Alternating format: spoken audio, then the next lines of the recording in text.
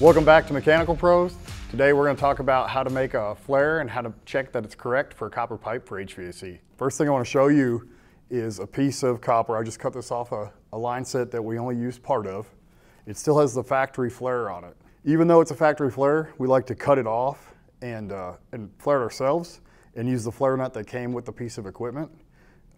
So I have my flare tool gauge right here, and I'm going to check this factory flare. It should fit within this hole, but not go through it. It's got to stop, so it makes sure that it's the right size. As you can see, it goes straight through. And then if you were to look at this copper, you can see that it wasn't deburred before they made this flare. You've got jagged edges all the way around it. So what we'll do is we'll cut this flare off and we'll reflare it. We'll check it with we'll deburr it. We'll recheck it with our flare tool when we're done. And then we'll talk about sealing it onto the unit. Just going to cut it off. You'd cut it to the length you needed for whatever install you're doing. So now we've got this piece of copper that has this raw edge on it from where we cut it off. So we're going to deburr the piece of copper. Just take and run the deburring tool around it a few times, and you can see the little bit of shavings it takes off. So now we take the flare nut that came on the unit that we're going to attach the copper to, put it over the copper before we put the flare tool on. So this flare tool has a guide depth, and you want to make sure that you push your copper all the way up to it, and you'll get should get the proper flare. So we're there. We'll tighten the tool on, slide it out of the way.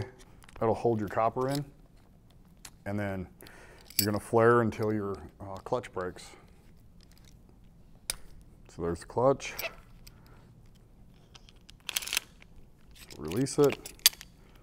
All right, so our new flare is made. We made sure our nut was on first. Now we're going to check it with our flare gauge. Push it in.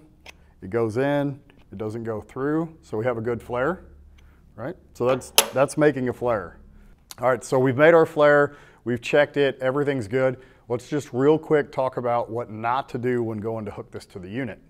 So you're going to hook this to the unit, and there's going to be some threads where this goes on, this nut. Some people think that you should put thread tape or pipe dope, any of that. Nothing like that goes on there. You just need to put the copper to the brass fitting, screw the brass fitting down, and then you need to do the torque spec that comes with the unit. Each different size of copper will have a different size torque spec, and you just need to torque them to that torque. And if you've done everything we've just gone through, you shouldn't have a leak.